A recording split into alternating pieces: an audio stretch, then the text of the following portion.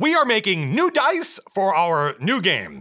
Hey folks, Matt Colville here. At this point, you know what Draw Steel is. It's MCDM's new original fantasy RPG, built from the ground up to be fun. Fun to play, fun to run.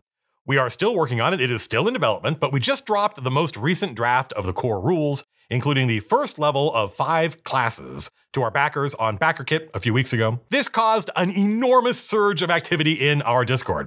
Speaking only for myself, but also, the rest of the MCDM team, it has been enormously rewarding watching people read the new packet, show up with tons of questions. They report in on their experiences playing the game at the table. They're still doing this like on a daily basis. New people are showing up saying, I ran the game, and they talk about how much fun they had. People have made and are making a ton of new content for the game, new kits, new classes, whole adventures.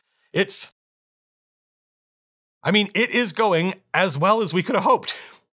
Now, as you probably know, this is not a D20 game. In fact, as far as I know, and I certainly have not played every game, only D&D and its clones and forks use a D20 to resolve attacks. Lots of games use pools of D6s or D10s or percentile dice or 3D6. That was pretty popular in the 80s, as I recall. Actually, the Modifius folks use 2D20, and that has nothing to do with any D20 fantasy game. So I know one. I know one game that uses D20s that isn't a clone or a fork of D&D.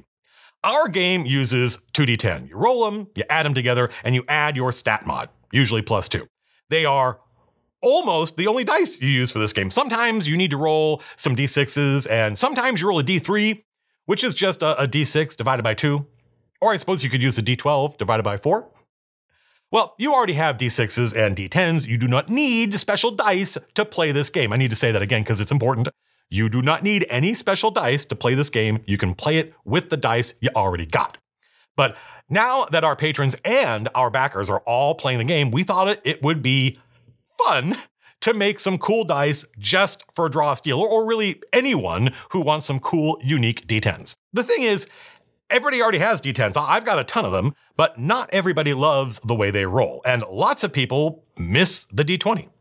And as it turns out, there is a classic old school die, in some senses the oldest school die, that is sort of unique. It is a 20-sided, normal D20 20-sided die, but instead of being numbered 1 to 20, it is numbered 1 to 10 twice. So it is a D20, but it is also a D10. So it rolls just like a D20, but it generates D10 results. You can use these to play Draw Steel, or you could use them to troll your friends. You f***er. I think of these as being very old school because back in the 70s, which is actually before my time, they didn't make D20s numbered 1 to 20 because no game or product used such a thing. But you could get 20-sided D10s that teachers used when teaching probability. They had to sort of invent the modern D10 because it, somewhat uniquely, is not a Platonic solid like the other dice. I love this. I actually have a classic D20 numbered 1 to 10 twice given to me by Luke Gygax. It's got the Gary Con logo on it, and I cherish the hell out of this thing. You will sometimes see folks in the community call these Jordice, because one of our new designers, Jordy, bought a bunch of these when he got started, and he created basically like a wordless web comic where the dice were different characters and they went on adventures. Anyway, these dice are fun, so we're gonna make some. Each set of Draw Steel dice comes with 2 of these 20-sided D10s and, since we're doing this anyway, an actual D3, meaning a 6-sided die numbered 1 to 3 twice. Right now, the D3 is mostly used by the Fury to generate rage on their turn, but there are other instances where you might need a D3, and there might be even more in the future. So that's it, by the way. A set of Draw Steel dice is just 2 20-sided D10s and a 6-sided D3. 3 dice. That is a box of Draw Steel dice. No spoilers. But we're partnering with the folks at ChessX, which brings me great joy, as they are a legendary company in the industry. In fact, I think it was the folks at ChessX who convinced the Phoenix Clan finalist at the L5R Day of Thunder to switch clans to Scorpion. Anyway, the folks at ChessX are making these dice for us, which I love. They're just normal plastic dice, but they have so many cool colors and patterns, we decided to make 5 different sets of dice. If these are popular, we'll make some for the other classes later. So the Fury dice are red, obviously. The Shadow dice are these cool dark purple color. The Elementalist dice glow in the dark. I think we might have picked the Fluoresce under Ultraviolet. We'll find out. Both? Both. Both is good. You know, no one's going to come to your house and knock down your door if you use the Elementalist dice for your Tactician or whatever. It's just fun. We wanted to have fun with this. Speaking of which, 5 different sets: Tactician, Fury, Shadow, Elementalist, and Censor. Each is a different color. So we did something a little extra here. We themed each box based on the iconic hero we developed for each of the core classes. So it's not just a box of Tactician dice, it's a box of dice for Sir John of Tor, the iconic Tactician. It's got his art on the box, it's got a unique quote from him, and there's a QR code in here you can scan, and you get Sir John's unique title in Draw Steel. We made unique titles, each with their own dope power roll, just for the dice set, which you can use in your game, if you qualify for them, which is not easy to do because these are some high-level characters.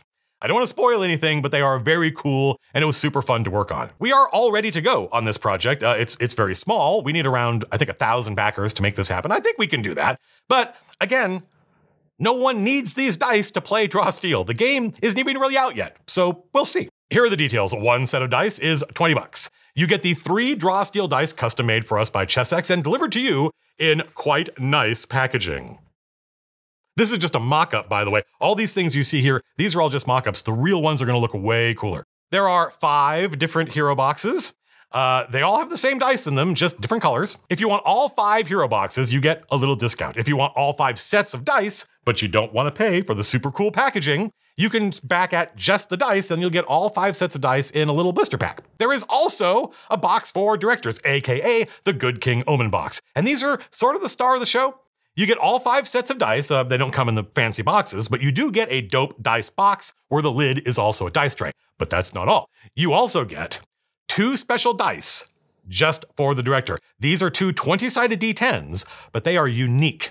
They are 3D printed dice with the actual heraldic device of Good King Omen in the die.